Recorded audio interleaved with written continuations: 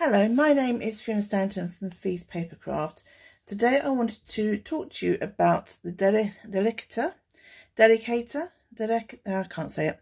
These are rich pigment inks from, I think from Versafine, from Tusquindo, yeah, the same people that make Versafine and Versamark. And these are metallic shimmer inks. They've been around for a while, but they've just been put into the Stampin' Up! Autumn catalogue this year. So they're new to Stampin' Up!, but they're not new products in terms of the world. And so those are the ink refills. I've also got the ink pads. Now I've only got the silver and the gold at the moment. I haven't got the celestial copper. I'm waiting for that one to arrive. That's on back order. So I wanted to show you a couple of things that I have been doing with them, and one particular technique. Now I will link below the the YouTube video where I saw this technique first of all. I can't remember her name off the top of my head. She wasn't using Stampin' Up! Products, she was using ink, but she was doing ink doodles of ink, and I wanted to see whether I could do the same thing with Stampin' Up! Products, and I could. So I'll get to that in a minute, but first of all, a couple of ideas for you. So this is from the Come Together bundle. This is one of the leaves, and what I've done here is I have smooshed or rubbed the die with the silver ink and then ran it through the die cutting machine, and that's when you get this kind of silvery background. So it's quite nice. And we also did it with a gold one. Let me show you the card with the gold one on it. You can see it's slightly more subtle with the gold, so that's quite nice. So you can do that with all your dies. You can do that with any ink as well either, so you can rub it onto your dies and run it through, and the same with your embossing folders as well. Then I mix them with a little bit of water and try smooshing them on the mat. Now you can see it's got a great shimmer to it. It's lovely. So that's a mixture of the gold and the copper, and then we've got we've got all three of them, gold, copper and silver there. Now they're not water-based products, so it didn't work tremendously well. And in fact, you can see on this one that it kind of separates a bit. You can see the copper there. You've got the watermark underneath. I mean, this isn't watercolour card. This is just the ordinary Whisper White Thin. So you can see it's slightly separated, but I hope you can see the kind of the glint. Ignore that, there was green left on my mat. So that is meant to be the gold, but there was green on the mat when I did the smooshing.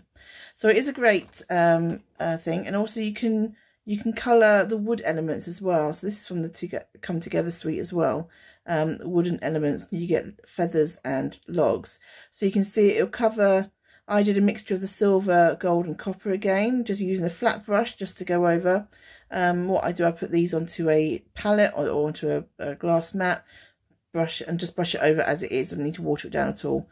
So that's on the white side, because these have got two sides. I've got like a white side and the wood side, and then that's on the plain wood side. So you can see they take to wood and various materials quite well.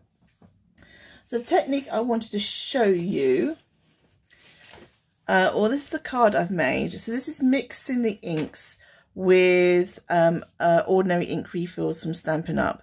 So we've got Night and Navy, Bermuda Bay, and I think that's Flirty Flamingo. And then I've mixed some of the ink refills in with I've mixed the ink refills together basically, and then painted on top. So the image is stamped in black, stays on, and then I've gone over and inked and coloured in with the ink itself, with the Delicata ink. So this is a technique I saw from on YouTube, and like I said, it'll be linked below where I saw the idea from. So I thought we'd replicate that and show you how I've done that. So we're doing a slightly different card because I'm going to be doing a more wintry card, so I'll be using a white background. So first of all, what we're going to do is just put our ink refills into our palette, and I've got a whole mixture of colours here, probably more than I did before. So a little bit of Night of Navy.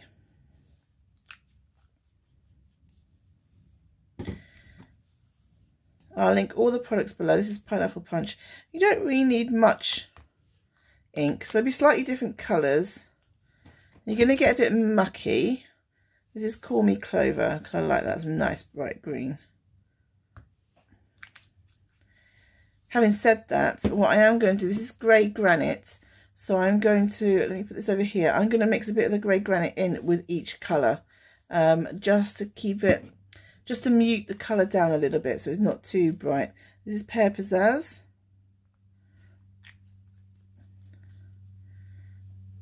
And Calypso Coral.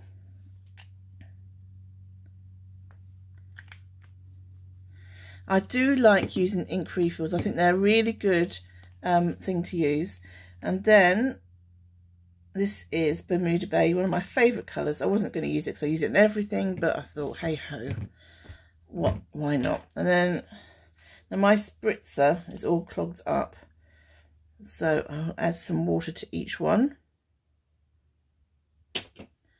So I think we will use the gold again, because I like the gold. And the silver.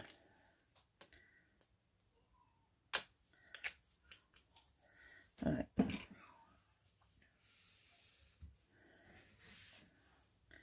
So I'm just going to take a little bit of the grey, just mix it in there, just to dull that down a bit. And then obviously with the yellow we'll use some gold, because that would be sensible. And just mix it. Like I said, they're not really water based. They're not going to mix perfectly well, but it mixes enough for you to be able to lay it down. And you can see in the sample I showed you, the shimmer was on top. It's not like it's kind of an all over shimmer. And then we just lay it down. We can go over a couple of times, make a nice kind of lozenge. I'm not an artist, so it is a bit kind of hit and miss with me sometimes. So you don't really need much of anything. This is watercolour card, I should say, that I'm using, because I want to be able to really lay on the colour and get a nice kind of effect. And I hope you can see that shimmer.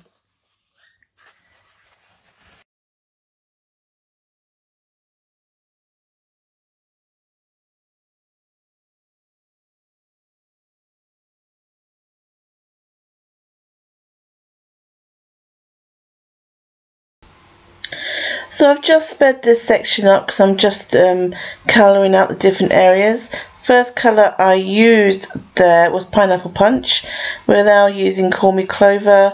I think there is some Calypso Coral next, Pear Pizzazz, Bermuda Bay, and Night and Navy is the last one. And I either mixed them with the gold or the silver metallic inks to give it the shimmer.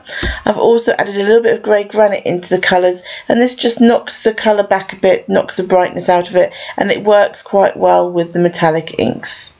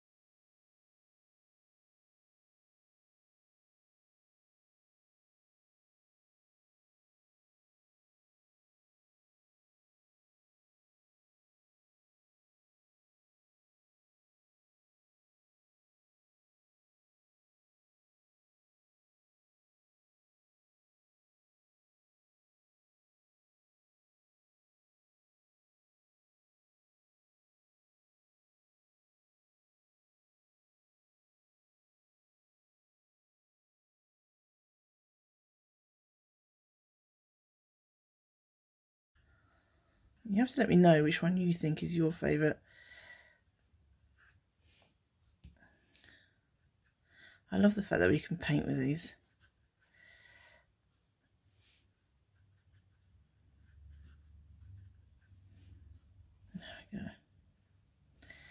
Oh, that's going to be nice and dark. Well, I suppose the issue if it's too dark, you won't be able to see the stays on it. So I might have to just use your tissue and just lift. I might lift that like that, and then just go, and that will semi. And that is the first stage, really. And we just let these dry. You need to make sure they are completely dry because we're going to be stamping on them and painting with them. So we want to make sure it is completely dry.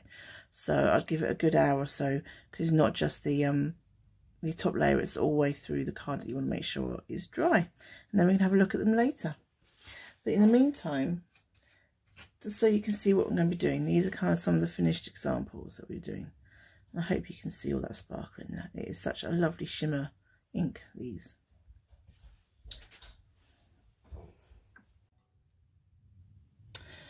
I'm really sorry, I thought my video was recording and it wasn't. So, we are doing a variation of this card, but we're going to do it more winter themed. We've stamped some images out and we used the Frosted Foliage stamp set. And we used Stays On ink. There you go. And Stays On ink won't mix, so it should be okay. So I'll just see if I can, hopefully you can see the glimmer and the glitter in there. We're using the ones with the silver background rather than the gold. And I'm using some silver and metallic ink, and I'm just going to dib-dab it on.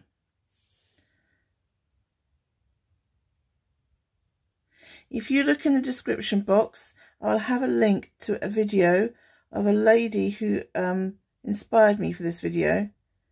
I'm really sorry, I can't remember her name at the moment, but I will get her link and put it down below. And she hasn't used stamps, she has drawn. She's an excellent artist. I've used stamps because I can't draw. But she gave me the inspiration for this video. In fact, I mean, her images are almost the same. She's drawn watercolour boxes with watercolour paints, watered down, and then coloured in with with metallic paint, I think, rather than ink. I'm not too sure what she used, but you can see in the video, and that's where I drew my inspiration for this.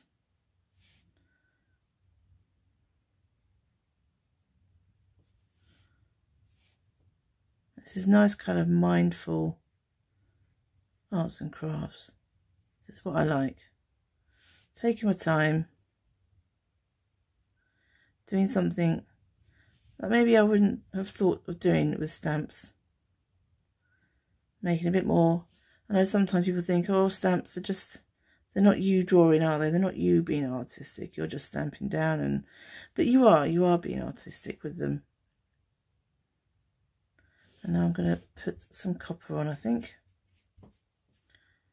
I have to say, out of the metallics, the copper is my favourite.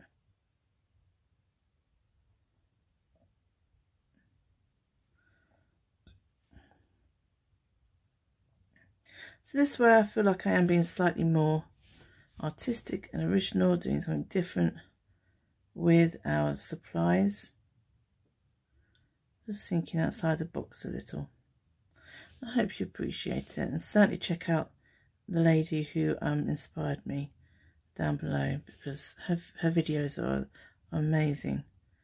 Really simple ways to get creative, to get artistic without worrying about, can I do it, can't I do it?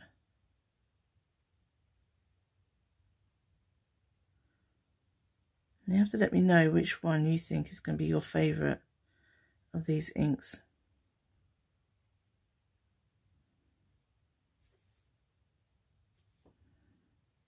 And also let me know how you are using them.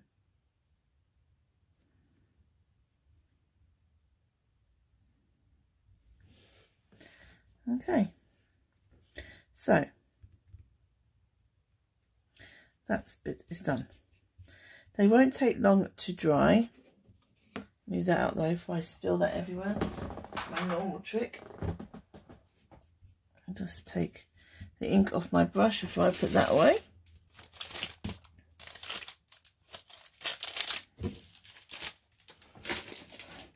So we'll leave those to dry a little. They won't, like I said, they won't take long. Hope you can see how that really adds That's the effect. Right. What we will do then, we will stamp the greeting on. Shall we stamp the greeting on? No, I think I'm going to have to cut these out first before we can stamp the greeting on. I was going to wait a little bit, make sure they were dried, but I'll risk it. Before I do that, I'm just going to get, so this is just the black Stampin' Right marker. I have to take my glasses off for this, otherwise I'll never get it straight. Excuse my head if you see my head. I'm just going to go around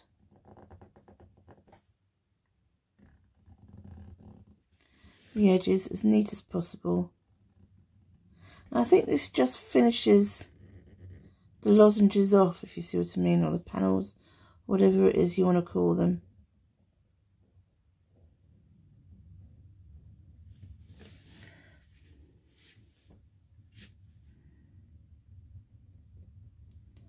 Just trying to be careful so I don't put my hand in the paint.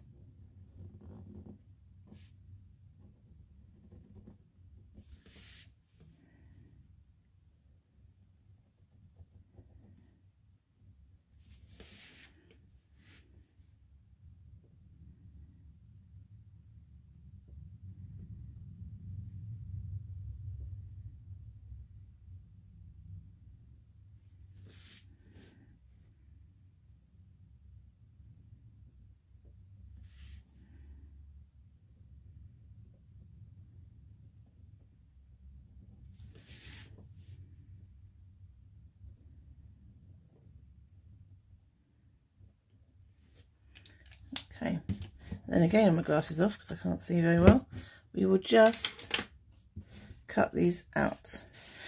So those are our shapes. Good.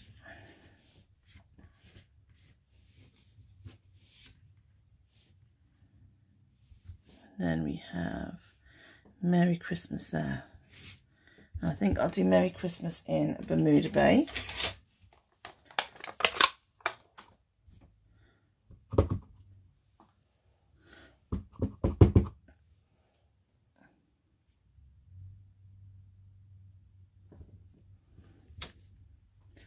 Okay.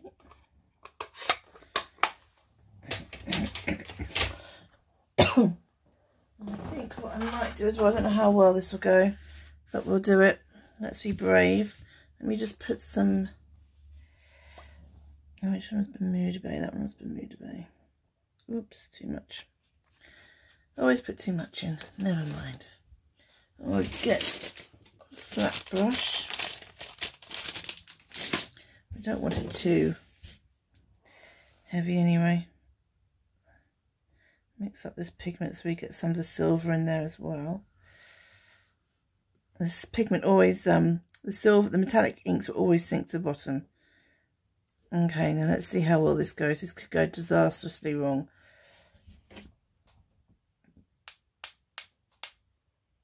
That's not too bad. Right, that's enough. And I'll clean that up later on. Wash that brush out.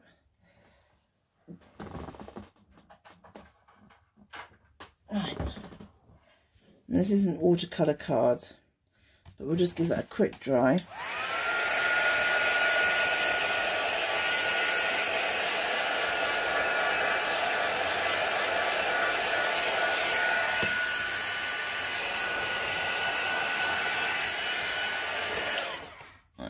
And I'm hoping that because we used that, we're going to have, yeah, we do some little silver sparkles there. So that just gives it a bit more dimension. I'll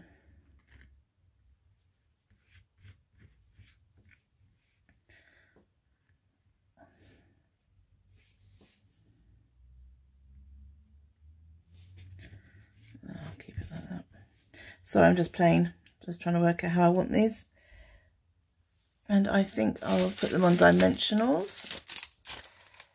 Give them a little, raise them up a little. So what I'll do first of all then is get this on here. And onto the card blank. And all we need to do is stick a sentiment in the centre, if you so wish one. So like I said, this is quite a narrow, I didn't want to take away from the card, from the elements. See if I can push it into place. There you go. So that's quite a narrow border, as you can see. I call it clips like Coastal Cabana. That's what it is, Coastal Cabana. I really thought I'd done that, so it was never mind.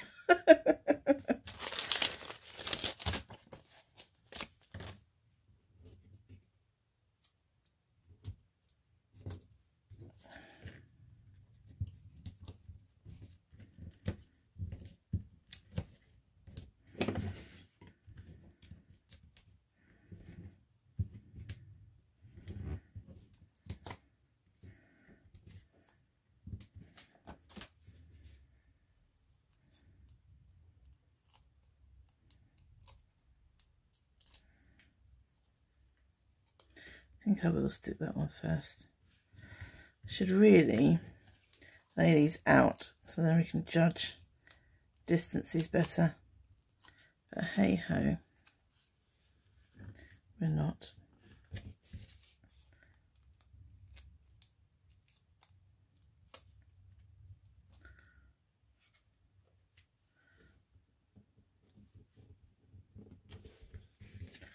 So that, let's just think about what we want to go in the middle. We'll use sentiment from the frosted foliage. There we go.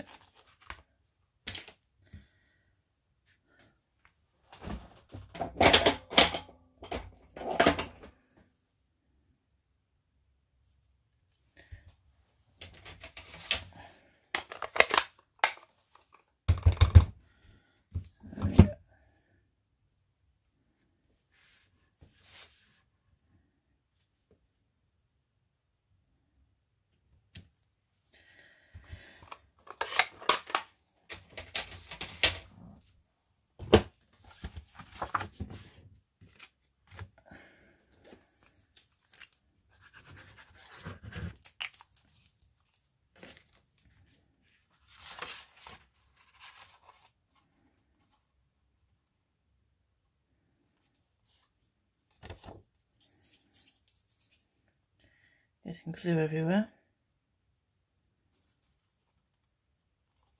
And there we go. So that's the finished card. That was the one I did earlier. And then inside. So that's using the new metallic inks with the regular ink refills, mixing them together and creating kind of watercolour panels, stamping with stays on ink and painting in with those inks as well. Please look below in the box for the link to the lady who first did this technique, and my images are almost identical to what she's drawn. She did it by hand drawing, I've done it by stamping, so please see the link below. Many thanks. My name's been Fiona Stanton from Fee's Papercraft.